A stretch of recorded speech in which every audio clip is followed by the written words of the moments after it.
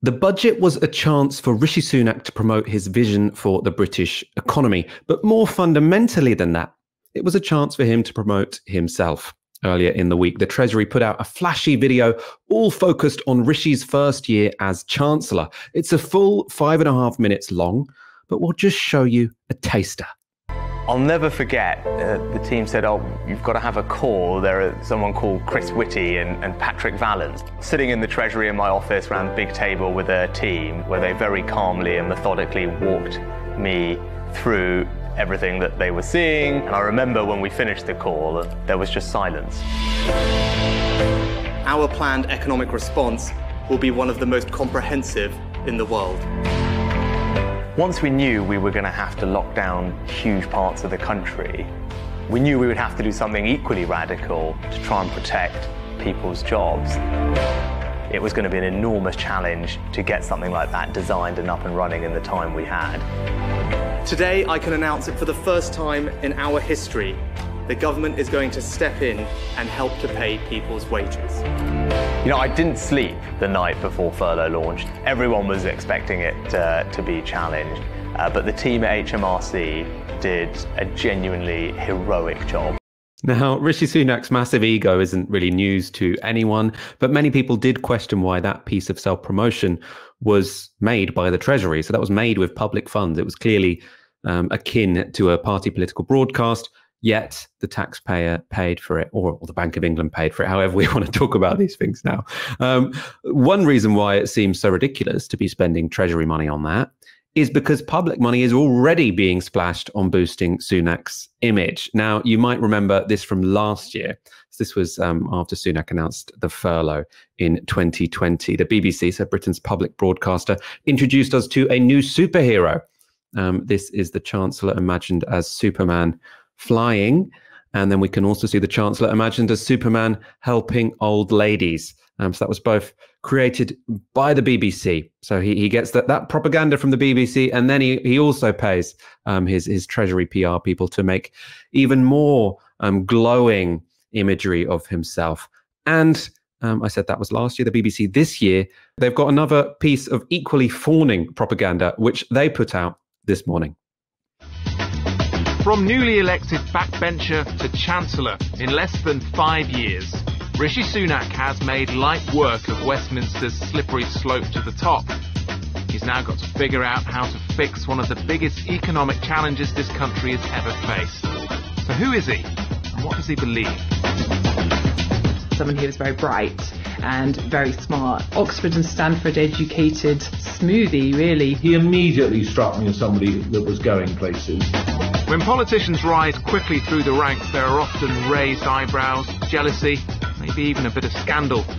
With Rishi Sunak, not so much. It's really quite boring as a journalist if you try and write a profile on Rishi Sunak, because you call around lots of MPs and people who've worked with him to try and get the dirt, and everyone just tells you how lovely he is. I think because of the speed of Rishi Sunak's rise, he hasn't really picked up any enemies yet. He's lovely. He's smart. That's political journalism.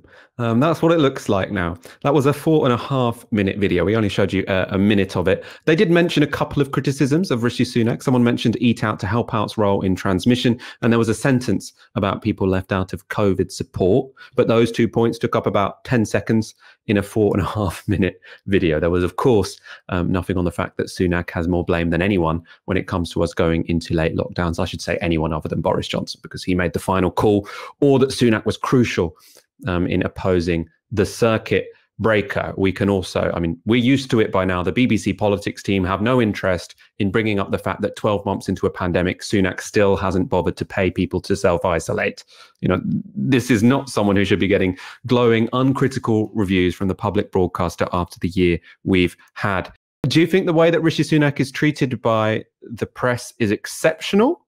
Is it a sort of exaggerated example of how we normally see them sort of defer to the party and government? Or is there something special about this guy that just has them entranced?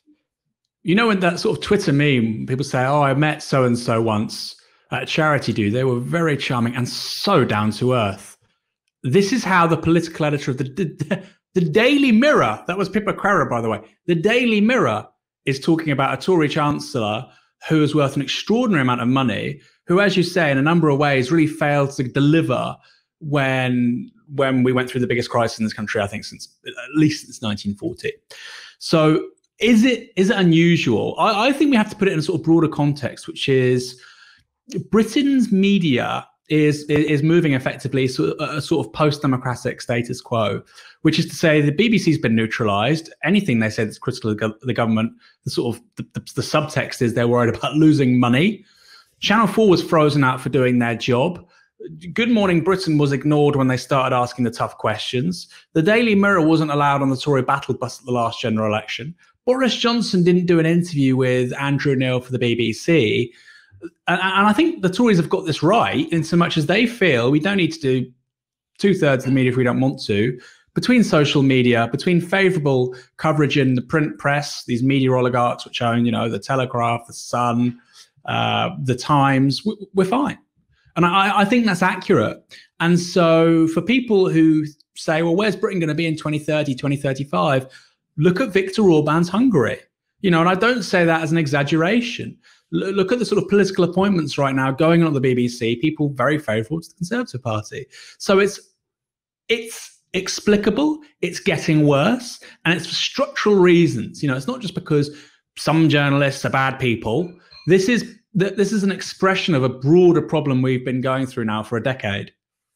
The thing they say, he's quite nice and charming, probably true.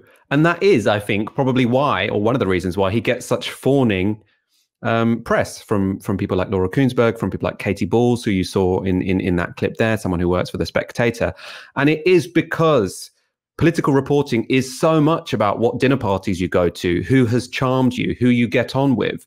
And if you are someone who is a smooth talker and can get on with people who are also members of the ruling class, then you don't get critical things written about you. And it's why, so long as you're well-educated and charming and don't challenge any of the powers that be, if you're not particularly critical of the establishment, you're not like John McDonnell, who says that, yes, of course, business elites and the BBC are going to be biased. If you're just there and you say, no, look, I'm going to be charming to everyone, then no one bothers writing about the fact that you didn't pay people to self-isolate, which would have been the one policy which would have helped us to avoid the disastrous consequences that we saw this winter. It's why people don't bother writing about the fact that you were one of the main lobbyists for a herd immunity strategy in Downing Street throughout the year. And it does make me wonder about the journalism of someone like Katie Balls, who seems like a nice enough person. But if you're saying it's boring writing a profile about Rishi Sunak, maybe you're not doing your job properly. Because there's a lot to say about this guy, right? There's a lot to say about this guy, which would be, in the public interest for you to be making known. But people are just interested in saying, oh, if there's no MP that doesn't like him, then what am I supposed to write? Maybe do some research other than checking your WhatsApp messages when Tory MPs message you. What they're basically saying is, well, nobody briefs against him, so I haven't got any dirt. Like you say, you're not doing your job. Oh, he's charming. Do you know what? For the electorate, they don't care. Nobody cares about whether he's charming. They're never going to meet him. They want to know in terms of the consequences of his actions relating to public services, to pay, to housing. Will my mortgage get more expensive? Can my kids afford to go to university? Will I be able to access decent elderly care in a couple of years? The nursing home my mum or dad is in, is that going to get more expensive, less expensive in the public sector, private sector? How are they going to pay for it? That's what people care about. Nobody cares about Rishi Sunak's haircut or, his workout routine or his waist size. I've seen people talk about that before, how he has a waspish waist. Good for him. I'm happy for him. It means he's less liable to get heart disease as he gets older. But as somebody who's, voting for politicians, or a journalist who's covering them like you and me, Michael, it's irrelevant. If you can't find any bad stories, go find them. That's your job. That's the public interest. The public interest is to scrutinize this man as an individual and as a politician, first and foremost. And if you're there saying, I can't find anything bad about him, nobody's briefing to me on WhatsApp. This isn't like with Jeremy Corbyn and John McDonnell. By the way, it wasn't because those were bad people. It's because there was a vast array of interests which didn't want them getting anywhere near power. It's the complete opposite with Rishi Sunak, hence you're not getting the negative briefings. Really not that hard to work out. Now, I think that interview, yes, it says a great deal about how terrifyingly bad our media is, but also they don't realize what they're doing is bad. These are journalists who don't realize what their job is meant to be. And I think that actually shows a real disconnect between what we've got in this country and what you saw in the United States. Yes, it's not perfect. Yes, there are lots of journalists who will criticize Trump, but not criticize Biden when he does something broadly similar. We saw that with the airstrike in eastern Syria last week. But there are still a large number of journalists, particularly on the left, but who have in a mainstream presence, who are at least interested in getting stories on people who shape all of our lives. The vast majority of Westminster journalists, the lobby, people who work for press and broadcast, don't actually care. They want to get on with some people at the next dinner party, at the next Spectator summer garden party, and they don't want to make any enemies, and they want to get up that, that career ladder, and that's it. That's it. And it's not good enough. And if you have the temerity to not want to do that, like us at Novara Media, you're an outcast. You're a horrific person. You're evil. You're malevolent. You're a racist. You're a misogynist. You name it. They will go to town. But if you're a conservative whose policy response to a pandemic has left hundreds of thousands of people in real trouble economically, and I think indirectly led to the deaths of many, many, many, many people, no problem. He's so charming because he knows which fork to use at a white tie dinner. When we talk about other journalists being partisan, there'll be people who justifiably say, but you're partisan. You supported the leadership of Jeremy Corbyn and Labour at the last general election.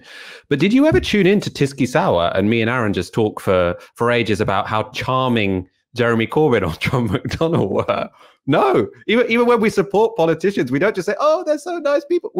We supported them because we wanted the policies. We wanted transformational policies in this country, and that's what we talked about. We never said, "Oh, whenever I call up people to ask about Jeremy Corbyn, they say he's so nice." That's it's just such a silly way of doing politics.